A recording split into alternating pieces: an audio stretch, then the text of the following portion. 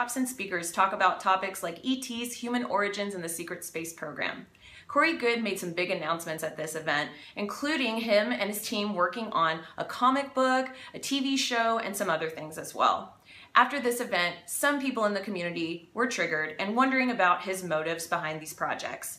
So, without further ado, we're going to give Corey a chance to respond to these allegations. He came to me about 3 weeks ago and really wanted a chance to go over these allegations and wanted to do this through my channel. I obliged, and we did an interview last week. So this took us over 4 hours to go through the allegations and talk about them. And I did want to mention that I had a lot of people contact me with viewer questions. So we were not able to go through all of your viewer questions like we wanted to. And I wanted to make a quick note that we will be doing extra sessions between Corey and I so we can talk about more Q&A and things like that. So first of all, thank you so much for submitting your questions, and we will get to those here in the future as well. So I hope you guys enjoy the interview. Also, if you would like to enjoy more exclusive content from me, feel free to go over to my Patreon and subscribe there. Bye! Hi, this is Teresa at Divine Frequency, and we've got Corey Goode here with us. Hello. Thank you for joining us today. Thank you for inviting me. Absolutely. So I'm going to do a quick intro about you so that the viewers know who you are. For those who don't know Corey Goode, at the age of 6, he was inducted into the military abduction program. He was identified as an intuitive empath, and he was part of this program until he was 17. And then he was taken into the secret space program where he was a part of what's called the 20 and back, where you go out into the space program. He talks about bases on the moon and Mars, all kinds of information, brings it back. He did this program 3 times. And what I mean by that is that when you come back from the 20 and back, you are age regressed and time regressed. So you come back to when you were 17. This happened 3 times. So he served 60 years in the secret space program, came back as a 17-year-old, lived the rest of his life and met his wife and has kids. And then around a certain point, I don't know when, maybe 2012, 2013, started connecting to people online through a pseudonym, and then at some point came out into the public eye around 2015. He has a show on Gaia TV called Cosmic Disclosure, where he talks about all of these experiences that he had off planet and even in the inner earth, all kinds of stuff. Cool stuff. So thank you so much for being on the show. Thank you. Absolutely. So today in particular, we are going to talk about some of the recent things that have happened. So we all went to Contact in the Desert when was that? A month ago, which was end of May, June, early June. Yes. Yeah, 2017. And you made some big announcements there. Can you tell us a little bit about the announcements that you made? Yeah, we made a number of them. One of them is that we're doing a book, a joint book. It's called The Case for a Secret Space Program. It's actually the same title as the MUFON Symposium this year. In the book, Dr. Sala, Dr. Woods, William Tompkins, and I are going to write a book together. And just recently, Jay Widener agreed to do a foreword, and David Wilcock also has agreed to do a foreword. So there are going to be 2 forewords to the book by David and Jay. They have both vetted me and Tompkins. So that's really good to have their input. That's very exciting. That's super exciting news. But of course, we did talk about, we're working with trying to get a series on Netflix, similar to Stranger Things. That's still moving along. It takes like 1.5 years to do that process. We're working on a graphic novel as well. So yeah, there's probably projects I forgot to mention. There's so many going on. That's so exciting. I was actually there when you made those announcements, and everybody in the crowd was super excited. And yeah, especially about the book. I thought that is so important, and especially because when you go into a bookstore and you want to find information about the secret space program, it's really hard. You go into all the different sections on military history, you're not going to really find anything there. You can look in conspiracy and you really don't really find much. And I actually just went the other day to see if I could find anything, and I didn't really see anything at all. Right, that's something I've been talking with Dr. Sala a lot about. He wants to get this information into colleges. That's his exopolitics. That's what he does. So that's how a lot of this book is being geared, not necessarily to sell just to the UFO community. It's meant to be out there more mainstream.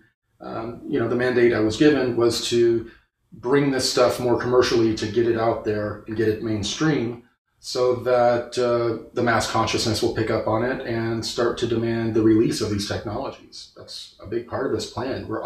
We want to release these technologies.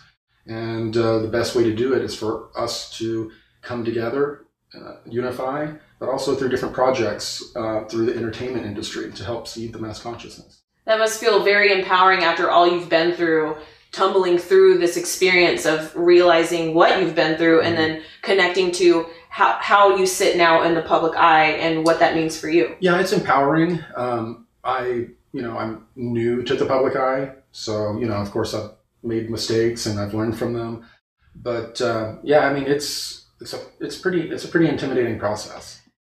I can imagine. And so as you have really made these huge strides in your career and started to connect with these people that have been corroborating your story over the last couple of years, you're going to experience a little bit of turmoil in the beginning as people are trying to figure out who you are and what you stand for. And so since you came out with announcing these projects, it's seemed like in the last month or so, there have been a lot of people asking questions, really trying to understand where you sit, where you come from, why you're here. And I thought that this would be a good opportunity to ask you some questions. I know that you came to me a few weeks ago, saying that you wanted to make some public statements. So I would love to help you do that. I know that there's been some controversies, but we can go ahead and move forward through that together. And I can Right. And, I've spoken, I speak to David Wilcock almost every day.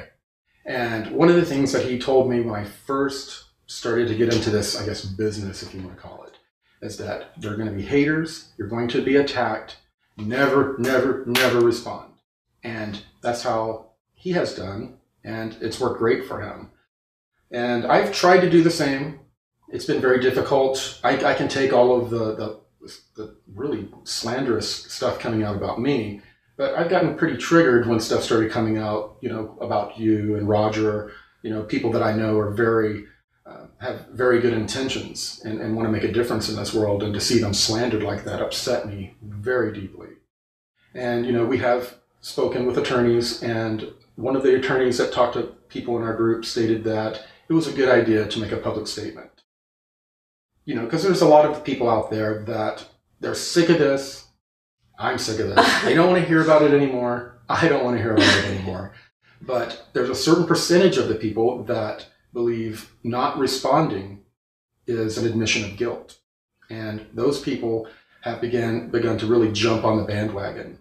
So I'm here to set the record straight. Sounds good. Yes, I know that a few of us have most of us have made our public statements of people that were involved in. I know you've been busy with filming at Gaia TV and everything, so you're back now, and we've had a chance finally to round up and do this. Yeah, so. I mean, when the attacks first occurred, I was expecting them at Contact in the Desert. We had been warned, but it really hit right after Contact in the Desert, and we were in the middle of filming Cosmic Disclosure. We had all this stuff going on. We could not respond. It all happened at a time to where we just didn't have the time to respond. And it was pretty crazy. When you say that you were warned at Contact in the Desert, can you talk a little bit more to that? For weeks before Contact in the Desert, people were contacting us, just like they were contacting Jimmy Church, and the scuttlebutt was out there that Project Avalon was formulating this huge takedown plan, and that they were going to execute it at Contact in the Desert. I was told that they were going to do like they do Trump, stand up and heckling during his speeches, to show up like paparazzi with video cameras in my face, asking me, about different allegations.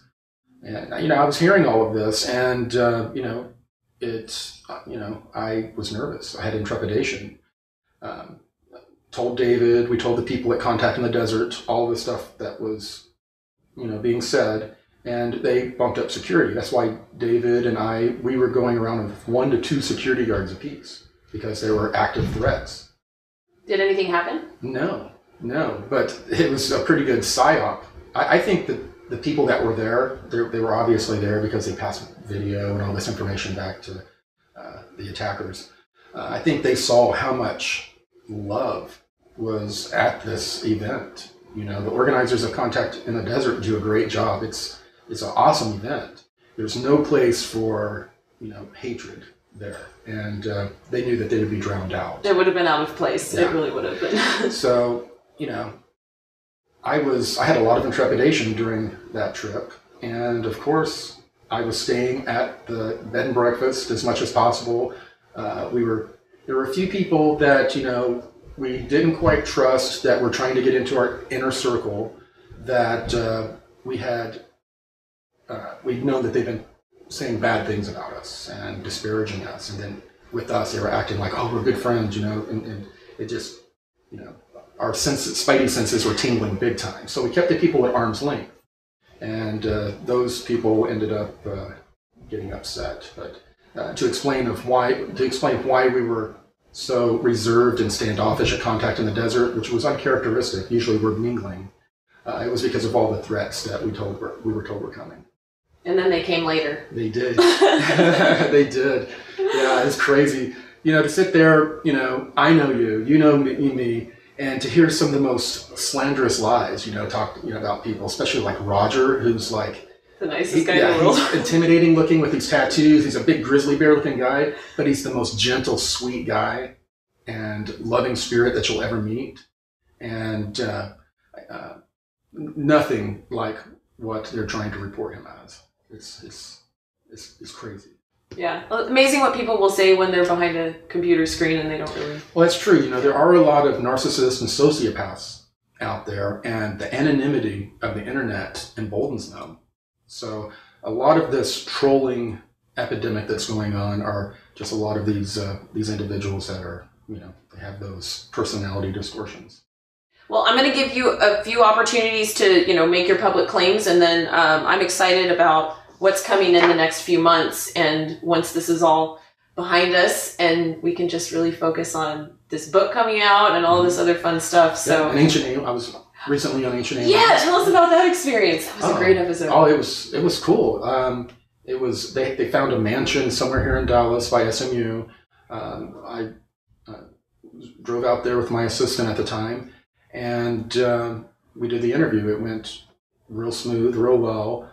The producer was he was funny, laid back. It was a very relaxed environment. Cool. Well, congrats on that. That was really, really cool to see you on Ancient Aliens. Thank you. Okay, so I broke this into a few sections. I did a lot of research into the allegations and compartmentalized the interview so that we can kind of attack the attacks together. So the first section... And these are viewer questions? These are not... Well, okay. So it was really hard... When we made the public statement that we were going to be doing this interview because you wanted to address people's questions and the allegations that were coming out against you, we opened it up to have people send me questions to my email, thedivinefrequency@gmail.com. And I received over 200 emails, and they were questions... I mean, everyone was saying that they support you and they were, you know, excited to have questions for you, and none of them had anything to do with the allegations. I had 2 questions come in that had anything to do with the allegations. One about the blue avian hand signal that might be seen as what the Baphomet hand signal is. And then another one that I can't remember, but... they were really reaching on that one. Yeah, well, nothing was rude. Like even the people that had a question about the allegations were just saying, "Hey, I do support Corey, and this was my question." So, I mean, there were obviously negative things that were being said on the YouTube and channel and the Facebook, but oh yeah, I mean, this is a love and light community, and a lot of us have backgrounds in Christianity. If someone comes up and does a major hit piece that makes someone look like a Satanist, there's a visceral reaction and people pull away. Mm-hmm. And that's what happened. That happened with Linda Bolton Howell. That happened with a bunch of different people. Mm-hmm. But now that they're seeing what has happened, some of them are starting to come back and they're like, okay, that this was obviously, a smear campaign not based in reality. Yes. Yeah, because a lot of the allegations, most of them were made without any research being done on the person. Like, particularly about me, if they had done any research, they would have seen that, I have a journalism. Yeah, I have a journalism background. I have a degree in journalism, and I also have a Christian background too. Yeah, so. But there's zero journalism behind these. I mean, usually what happens is a source will come to a journalist and say, "I have this information," They will investigate it a little bit, vet it out, and then go to the person who the information is about and say, I have this information. What is your side of the story? Right. And then put together a real piece of journalistic work. Yeah. That's how it works. What has been happening is more of the tabloid kind of journalism. Yes, absolutely. And fake news. Yes. You know. There's been a lot of that actually across the board. It's insane how much of that is out there. What's interesting is that the template that you see used out, in mainstream, the fake news, the armies of trolls and protesters, hacking, calling people Nazis or racists or Satanists. It's the exact same template that the deep state is using against the alliance. That now they're using it in alternative media. What are you talking about that's so important, Corey Goode? Yeah, really. What is it about the secret space program that they do not want me to speak about or Tompkins to speak about? What is it about the Air Force narrative that's coming out that they want to support so heavily and that they have big names in the industry supporting? That's something that people should really look into and think about. Those are the big questions. Yes. So let's talk about the little questions really quick. Let's get through the little questions. Yeah, but so to answer your question, I put these together myself. I took allegations, I grouped them, and I'm going to give you a chance to respond. So that sounds very much like journalism. Well, here we are doing journalism. So the first section is we're going to talk about why you got into this in the first place. So the allegations are to make money off of it, to destroy secret space program research, and to create a cult. So making it up for money. There was an interview on May 7th with the dark journalist and Bill Ryan, and an hour in, Bill Ryan states that when you came out with your testimony on cosmic disclosure, that you told David Wilcock a whole swathe of stuff you had never mentioned in your original interview with Christine Anderson. You had also never mentioned this material in the 2 years prior that you had been posting on the Project Avalon forum. Bill Ryan says it was new material as if it was invented. So can you tell us about what material he's referring to and how would you respond to this? Okay. The prior 2 years on the forum, I was testing the waters, putting out little bits of information.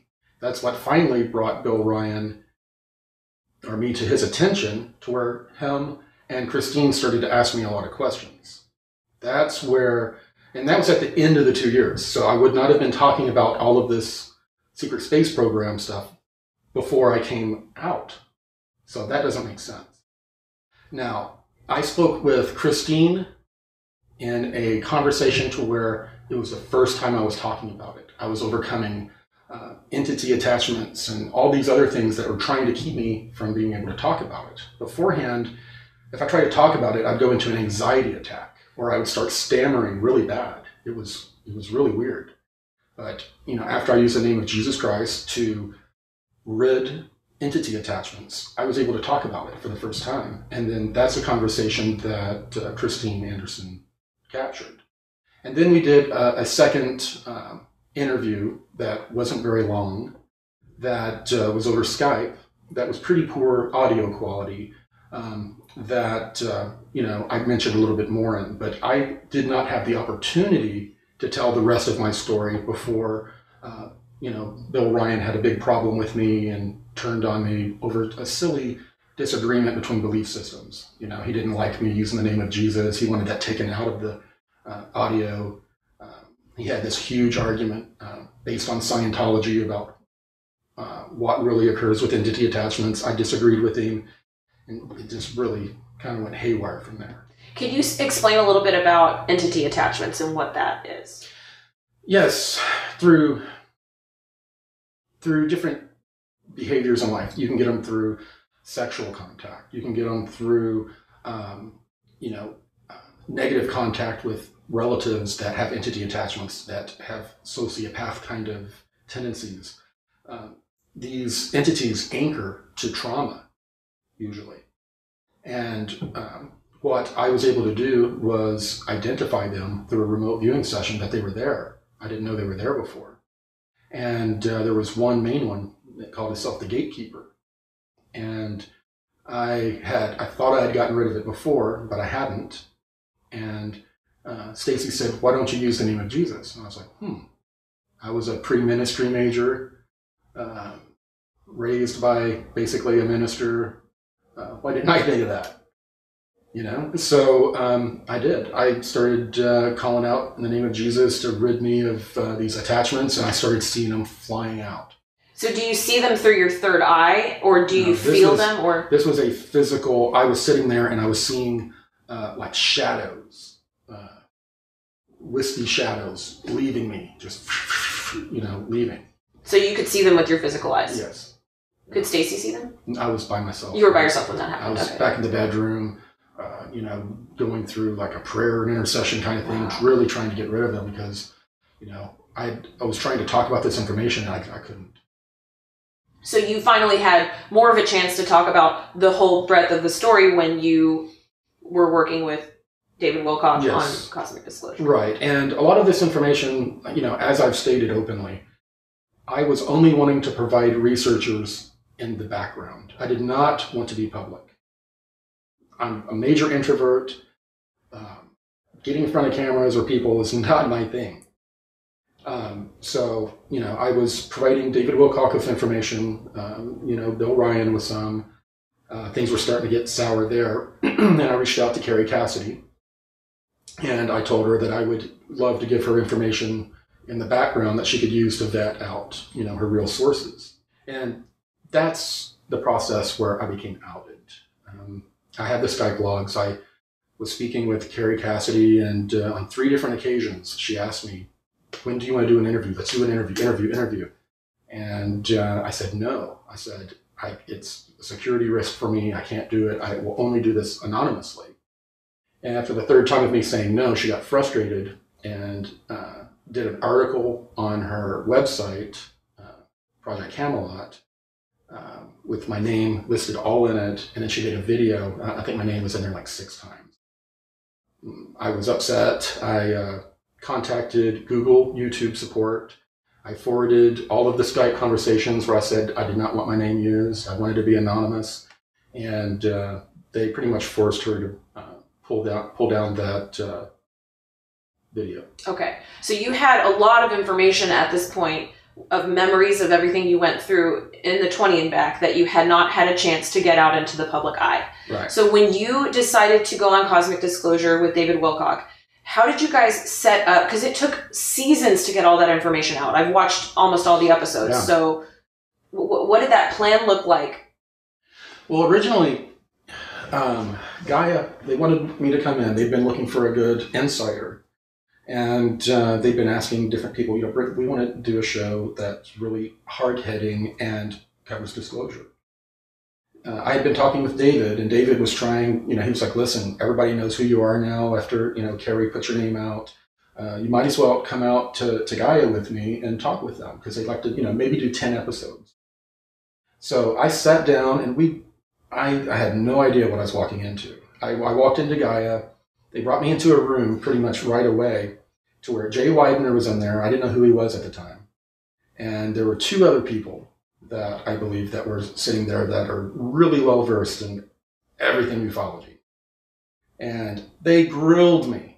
And it was not in that one sitting, obviously, but it was over about 40 hours of them like really trying to trick me. And, Jay Widener, when he was sitting across the table, was just sitting there going, was looking at me, this look he has of, I don't know whether to believe this guy or not. But by the end of the process, he had his jaw open. And they said, okay, let's do 10 episodes. And we went, and I think we were in the middle of shooting those 10 episodes to where I was approached by the upper brass. And they were saying, it sounds like you got a lot more information you can talk about. How would you like to do 50 episodes? So I agreed, and the rest is, I guess, history. So you planned out the first 10 episodes where you're like, okay, I'll touch on the basis of all of this stuff. And then when they were asking you more questions, you were probably having more conversations with them off air. It was in the interview process where they were vetting me that they realized how much information I really did have. Okay. And that was when they were kind of formulating their heads, okay, 10 episodes is great, but you know, there's a lot more information. When did you know that Jay Widener believed you? Was there anything particular? It was probably after we had been shooting for some time. And often I would say things and I would hear, Jay, holy crap, and he would come in and say, wait. And he would like say, that corresponds with this and this that I've heard from so-and-so like 10 years ago that I never told anyone about. Oh, that's cool. And so all these things started happening. And, Jay was like, dude, this guy's either the best actor in the whole wide world or, he's telling the truth because Jay has studied a lot about body language and all that stuff. Yeah, I guess I should fix that question. Not when did you know Jay Widener believed you, but when did you feel like, I guess. Jay is, he's a very sharp cookie, so, but he knows a lot about body language and all that. And I felt him dissecting me, but, he had a lot riding on it, his reputation. So he wanted to make darn sure that, I wasn't going to get out there and make a fool out of him. Right.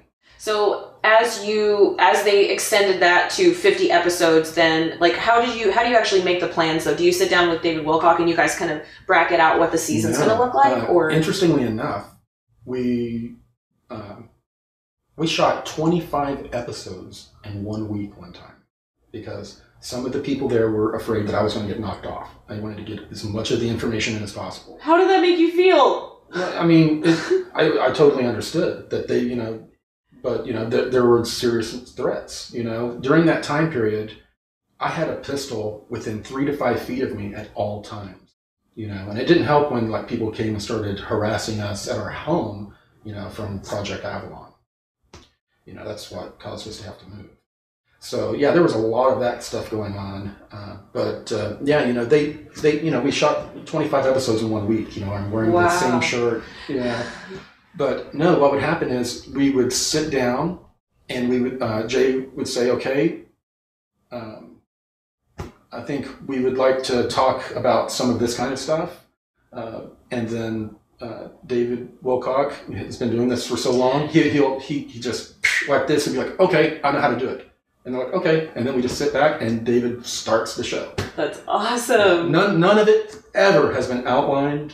None of it has ever been laid out on paper beforehand. It's always been, some of the updates I'll provide like bullet points about what I'm going to talk about to make sure that I get it all in. Interesting. But no, it's all improv. And David Wilcock is such a good interviewer because when I really respect him as a journalist. And probably one of the sharpest people out there in the industry. He definitely knows his stuff. And I loved watching, like when I first started watching in the beginning when it all was coming out, he would ask questions that was exactly where my brain was going, that I wanted to ask you. And he just really, I think, helped the conversation along really well. And in the beginning, you could tell that you were shy and you're trying to get kind of, what's the word I'm looking for? I was petrified. I was scared, not just of the cameras, but of what was going to happen because of what I was saying. That makes sense. You could tell you were trying to get oriented in your surroundings, but as time passed, you could tell you were definitely starting to get more comfortable with public speaking. Yeah, that is, getting used to public speaking, being in front of that black hole that looks like a camera was very hard for me, but then I started going through quite a bit of a physical and spiritual metamorphosis as well. That was apparent. You could definitely see the changes. So, okay. So then we have May 7th interview, 1 hour in, Bill Ryan says, in terms of an argument that an attorney might make in court, let's look at it that way. You could say, look, this person here, whose case we are trying, there is every financial motivation for them to solve their financial problems on behalf of their family and children by taking advantage of an opportunity to go on television, to be paid reasonably good money for that, and to keep that going for as long as possible by any means possible, because which bloody American doesn't feel themselves that they have a duty to provide for their family? We can't criticize that. Here's the motivation for somebody to take advantage of this opportunity that has been presented to them and just pick up that ball and run with it as fast as they can because they're getting paid. What is your response? Well, my response is that I do have a family that I have to feed, that if my request to remain anonymous would have been honored, that none of you would even see me today. I was still working in the IT industry and supporting my family well. At the time, I was having some major difficulties. I'd gotten hurt on the job when I first started. I had to have bilateral bicep and rotator cuff surgery. I had to have surgery on a nerve here because I was putting an 80-pound server into a server rack by myself, which you're not supposed to do. And as I was trying to leverage it up, it started to fall, and I went to catch it, and it jacked me up really bad. So, yes, I was having some financial issues during that time period because workman's comp pays, in Texas anyway, pays like very minuscule, and it was, it was really a rough time. Now, as far as all of this money I'm supposedly making, because of contract reasons, I can't discuss all of the details, but I make most of my money through blueavians.com. It's the affiliate program. Anyone that signs up through blueavians.com, I get $1 a month for them. And people will come in, they will binge watch a month or two and then drop their memberships, but some of them will stay on long term. So that's anywhere between $2,400 and I think the most it ever was like $3,600 one month. And then boom, it dropped right after. Other than that, I just get, I can't say specifically, but hundreds of dollars per episode that I do. And a lot of that money ends up going for expenses for me having to go all the way up to Gaia. They pay for some, but a lot they don't. Okay. That money I use, yes, to support my family. This house that we moved into, the house we moved in before was a house we could really afford, around $1,700 a month. Some unpleasantness happened at that location, and some people reached out, very generously paid for us a year in this house. And this house is $2,500 a month. After the first year, it was a 2-year lease. We didn't realize that was signed. After the year, we were responsible for paying it.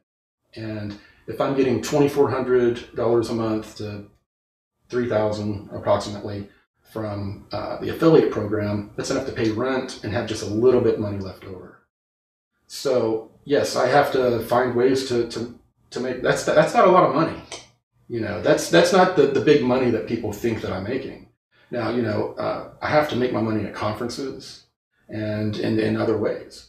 So people that want to criticize me for finding a way to support my family, I really just, it's an argument that I really can't process. There's a lot of shaming that goes on in this community if you make any money in the process. But most of the people shaming you are making money from what they're doing. Right. But they're making a very little bit amount of money, and they perceive that since you're on TV, you're making a lot of money. So that perception gets... I think that the follow-up question, though, and the underlying message that I think people are really trying to get at with that question isn't... Because, yes, I agree with that. I think a follow-up, though, is you have a testimony, something happened to you that you have been talking about, right? And you are on a TV show that is a continuous TV show, right? So once you tell your testimony, people say, oh, well, he's just making things up so that the show can continue on. Well, no, there was an issue because the show was wildly successful. We're talking like a couple 100,000 people a week watching it. That's way more than CNN. So, we got to the end of my testimony of all of the information I had to say.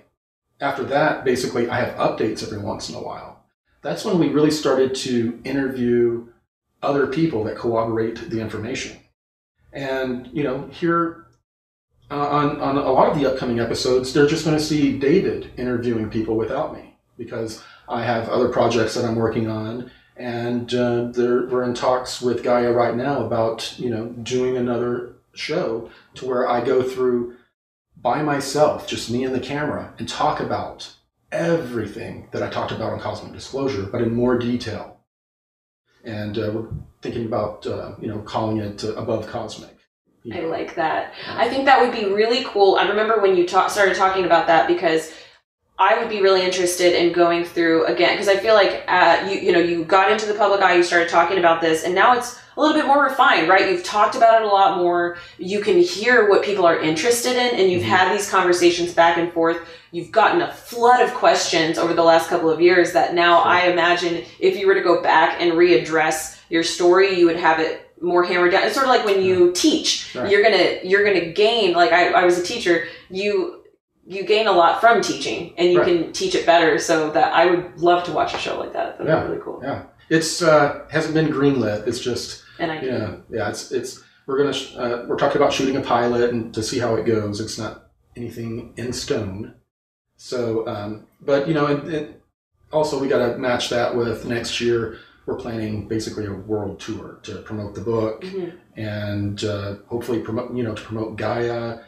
Gaia this month, I believe, now is publishing all of their information in Spanish on Gaia, and next they're going to do Portuguese. So that's going to open up a lot of area for touring and promoting. So what the information that you just shared, I think, is a very important piece and gives transparency into this concept that, yes, you have a testimony, you're sharing that testimony, you've shared that testimony, now you want to go and you want to expand that out by making that testimony available across multiple platforms, be it through a comic book or a TV show, or touring the world and sharing that testimony. Right.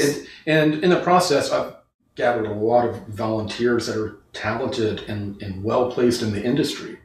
And, these people want to work for disclosure. They want to bring this information out. So we're trying to form a situation to where they don't have to work for these other places. They can work on this full time, be paid, and be able to support their families, but still working for the cause full time. So, there's a lot of criticism going out about, us commercializing disclosure, but, the way things have been done the last 70 years haven't worked. Just talking to people that have nuts and bolts information, it hasn't gotten us anywhere. It's a very important part of the overall message that we need to get to the overall public. So, information like what I'm delivering isn't hurting the secret space program narrative, it's assisting it. It's bringing more interest to it. It's not only bringing more interest to my story, but to other people's work, the nuts and bolts people that feel like they're being ignored right now. It's bringing more energy and attention to their work as well. So this is something that we should all be working together on to try to get the wider public interested in this subject, as well as making them realize, hey, there are technologies out there that could change my life, and then demand it. That's the only way it's going to come out. Yeah, great answer. So let's do this. Let's talk about this allegation that this is just a marketing campaign to destroy secret space program research. That's exactly what you were just talking about. You might not even need to answer this because you might have just answered it. Let's see. May 25th, an interview with dark journalist and Bill Ryan. Disneyfication of the, I like that word, of the secret space program is crucial to the marketing campaign effort to attract millennials and young adults. This is clearly an attempt to co-opt important research subjects and to take investigative research into this black project and replace it with fantasy narratives. With Corey's Kids spreading his blue avian talking points and gearing up for the next phase of targeting the key demographic of teens. So, yes, we are. This 3-year marketing campaign, I have no idea where they came up with. I think they may have, the update that I gave where Tier said within the next 3 years, us as a mass consciousness will be making our decision on what type of reality we want to live in. Yes. And that we had that short period to be able to obtain the optimal temporal reality. I think he took that and just like he did everything else, he took information and just pushed it together as hard as he could to make something out of it. We have never had any type of marketing campaign that we've written or talked about and put out. What we have talked about is that all of the vanguard, the older people in the ufology, they've pretty much done almost everything they can do. They're only reaching people, 35 to 80 years old. They're not interesting to the younger generation. So the younger generation is not getting this information as readily. So what you have to do, the younger generation is an entertain me generation. Older generation are just show me the information. Right. I'll just look at the information. That's all I need. Younger generation, they've got short attention spans. You got to get the information to them in an entertaining way. So yes, we've decided that millennials need to be inspired and empowered to work in this industry. And from everything that I've seen, all of the older people that have been in it for a while are very happy to see people like you and Jordan and the younger people coming in with enthusiasm. Yeah. So I really don't get the criticism. Well, and there's also bunches of movies that I've seen and TV shows and things like that where it says it's based on a true story or a true narrative. And if you're really interested in the movie or the TV show, you watch it and then you see that and you want to go back and you want to research that. Yeah. So if you have this TV show or this comic book and it says based on the testimony by Corey Goode, and people are like, wow, this is a really good piece. This is interesting material. They're going to go back and they're going to research more. And now what are they learning about? They're learning about the secret space program and these technologies. Right. So that's my 2 cents. That's the intent. So, okay. Yeah, and it, the whole concept of discrediting the secret space program or the real research into it, that just really doesn't make sense to me either, because it's expanding the content. There are people that have a certain narrative that they want to promote, and anything outside of that narrative, they just have to destroy. And there's also, there's a lot going on in the community right now with people trying to be divided or manipulated to where they don't accept certain information. This information coming out that's really big about Antarctica has caused a lot of waves, and especially the information about all the research, illegal research going on. That's what's really freaked out a lot in the Black Op field. So the more that I talk about these kinds of things, the harder they're going to come after me. What illegal research? Well, they have R&D labs there. They have like Lockheed Martin type companies that have, and I've just been told recently that what I have talked about is just the tip of the iceberg. That's why they're freaking out. There's all types of biological, chemical research being done down there, but there's also a lot of technical research and development being done. And there's a major spaceport down there where they are launching to go up to space to service these space stations that they have in this, what I've been calling the lower space program. Mm-hmm. Oh, that's cool. So that information is very sensitive to them. Me talking about the stuff that they're planning on coming out anyway, the stuff about the civilization that they found underneath, is not quite, that's not damaging their narrative. But the R&D labs that are down there, they're against the 1959 or whatever treaty for Antarctica. Mm-hmm. That's a pretty big deal. What's the biological and chemical research? Do you know anything about that? Yeah, they're doing all different types of cloning, biological weapons. Everything that is completely illegal to do is being done down in Antarctica. It's a zone that's completely controlled. Only the military can fly over. In our conversation earlier, we just have to kind of imagine what's going on there, or rely on reports of scientists. So now I wanted to ask you a question about cults. So the Dark Journalist, in a May 25th interview about 7 minutes in, this is a quote. Now, the participants in the Corey Goode strategy are just young people trying to get involved in something meaningful. They have no idea they are pawns in the 3-year entertainment game that is meant to harvest the UFO and SSP community financially, emotionally, and even spiritually. At the Contact in the Desert event, strange banners started popping up claiming the next 3 years as the opportunity to navigate to the most optimal timeline, drawing on Goode's theme of raising our consciousness so we will get to UFO disclosure. This attempt to co-opt spiritual living memes sets the trap for the seeker to agree with Goode on these topics and ignore or go on faith with Goode's far-flung stories of being a galactic messenger of the blue avian aliens. This technique is also employed by cult leaders to establish rapport and gain trust. So just a really quick thing, Dark Journalist is a YouTuber who has made some videos asking, well, not asking at all, he's made some videos making some allegations against Corey Goode and what he has been doing and claiming. Yeah, so, not based on any research, just hearsay and his own animosity towards me. I would like to see what research he did. Yeah, we would love to see any type of research that you have done.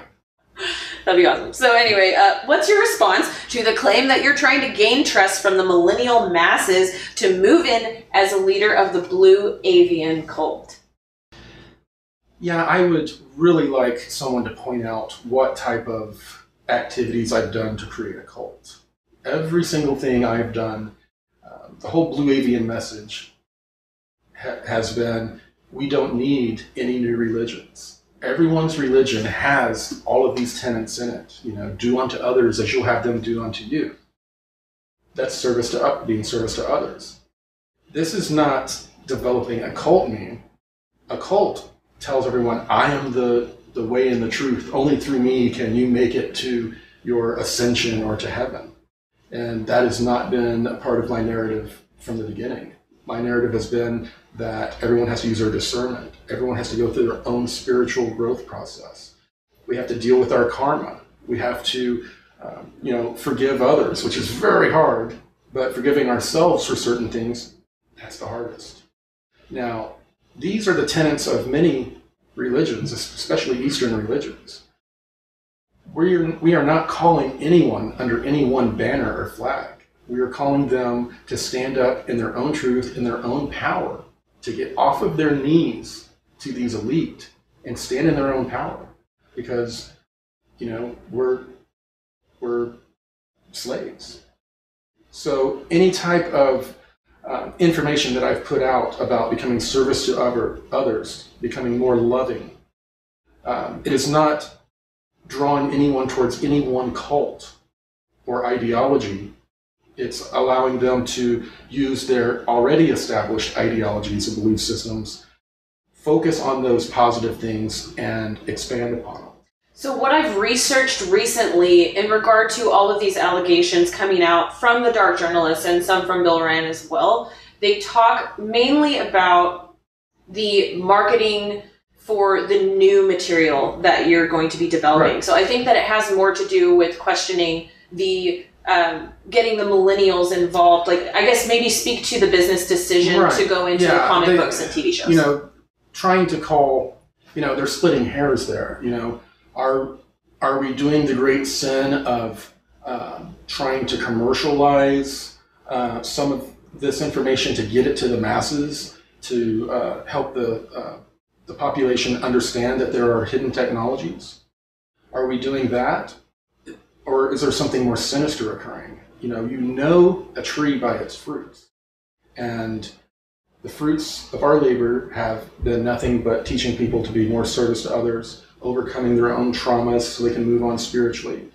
A lot of these nuts and bolts people have problems with the whole ascension message. They believe that it's just a false narrative to give people false hope, just like every other religion.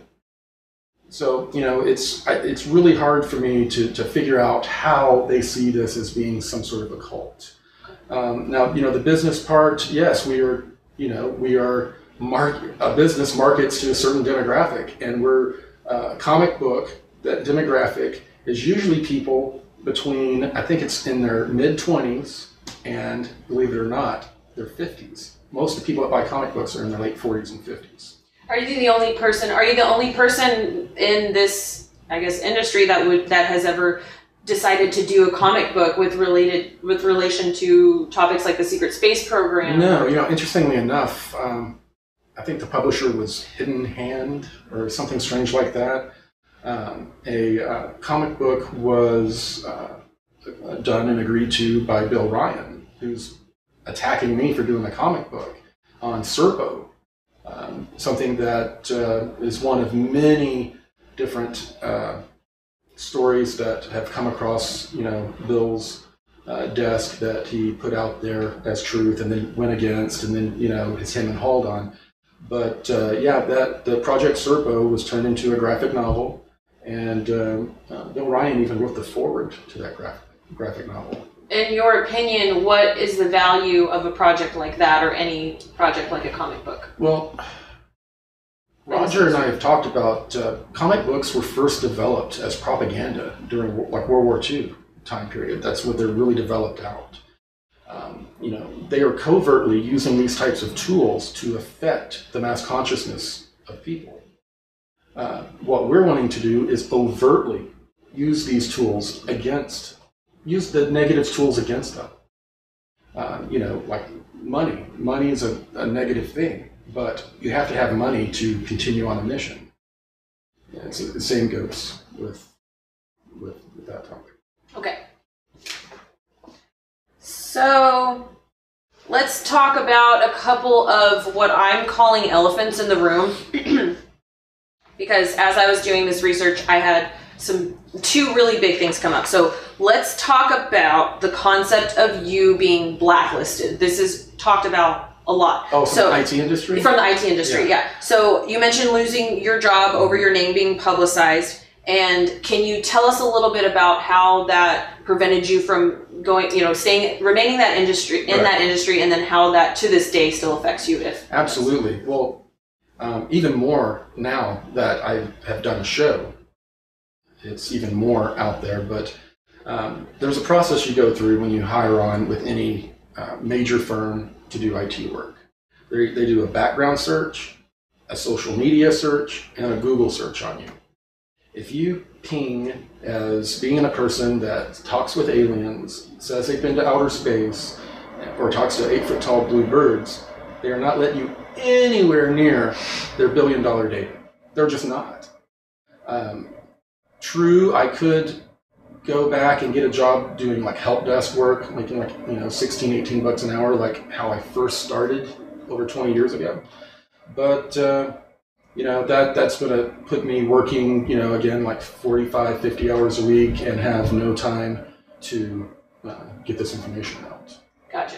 So even working like freelance, you're just thinking wouldn't be... No, and that's what I did a lot. People, talk a lot about, Corey was not in the IT field. Then Dr. Sala did some actual journalism and showed that I did work in the IT field, and then they're picking at other things. I worked in the IT field for 20 years, and at the end of 20 years, just about everyone, if they have the certifications and the experience, which you do after 20 years, you start making in the six-figure range. So a long time ago when I did a lot of contracting, and I would, one time I accidentally, instead of my check, I received the bill that they were sending to where I was working, the contracting firm. And I saw they were paying me, I think at the time I was getting paid like $32 an hour, but they were charging like $80 an hour for me. So I figured, why not cut out the middleman?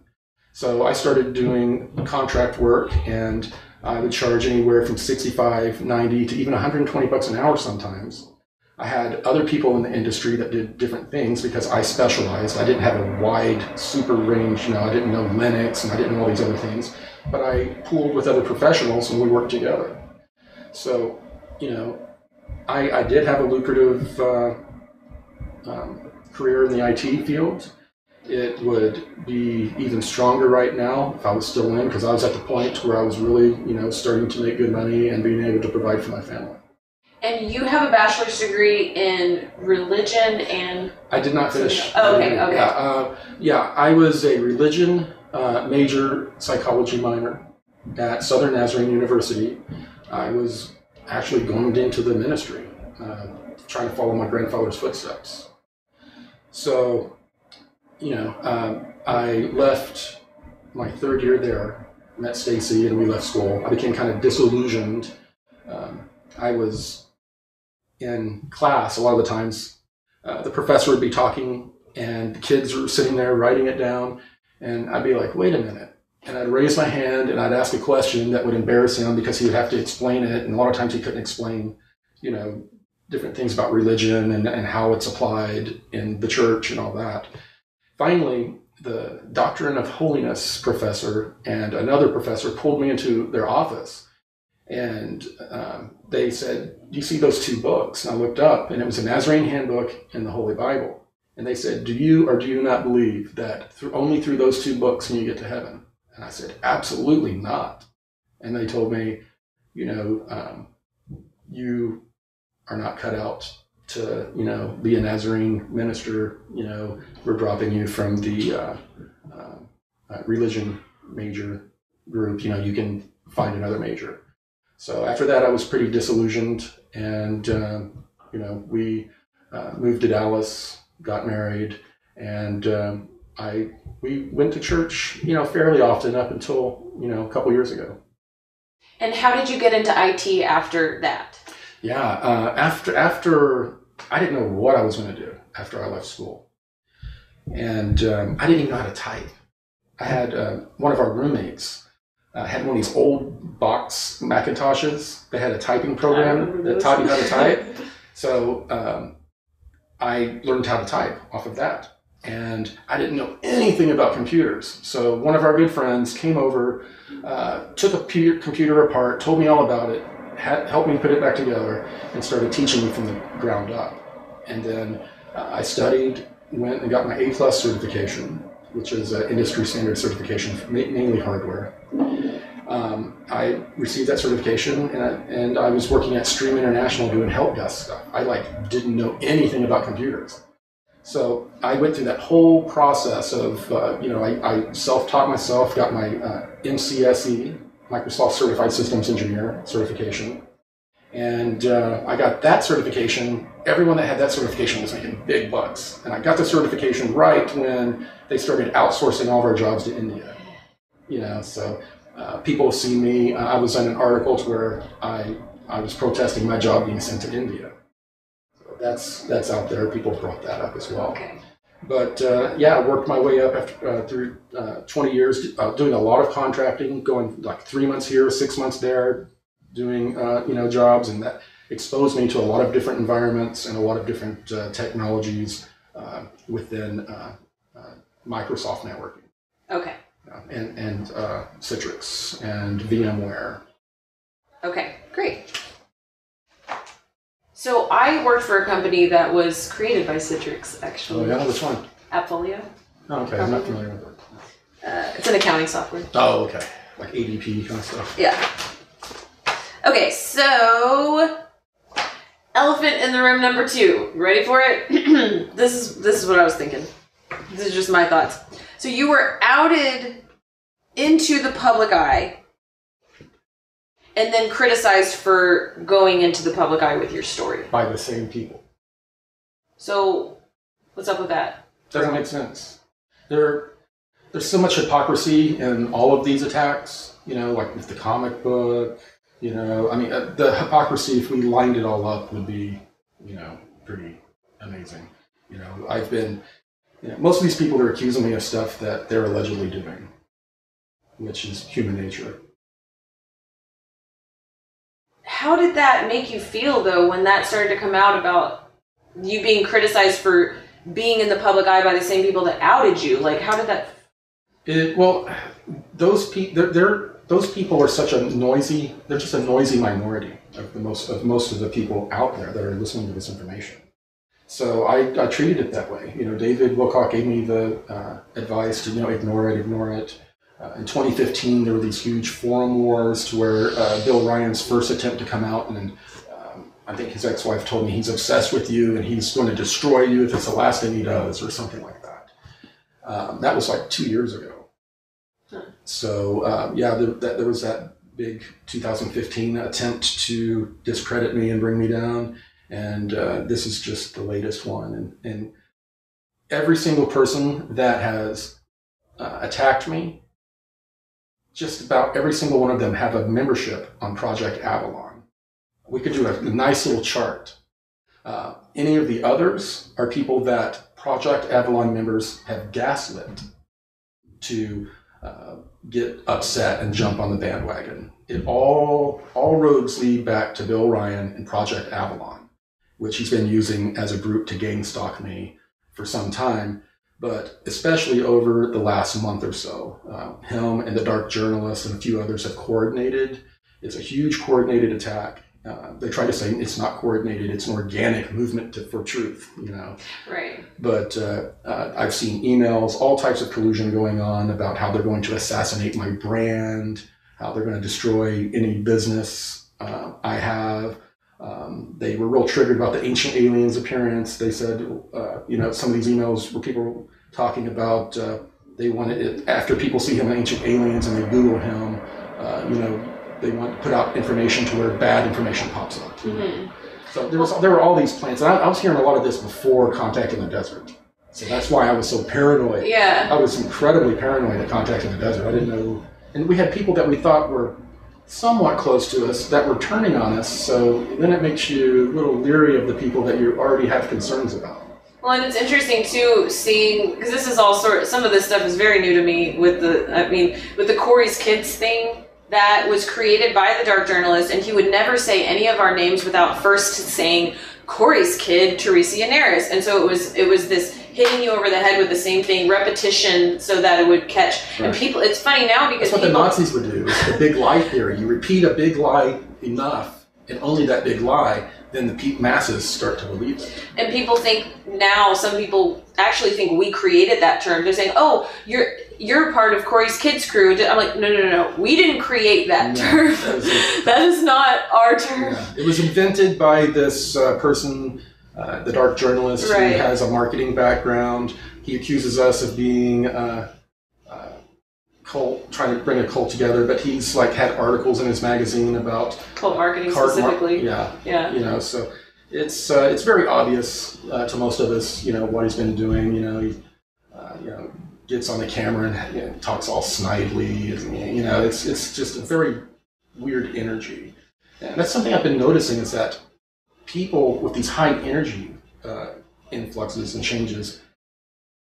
What I've been saying all along. The good are becoming better, the bad are becoming worse, and the crazy are becoming crazier. It's really happening. We're seeing it before our eyes.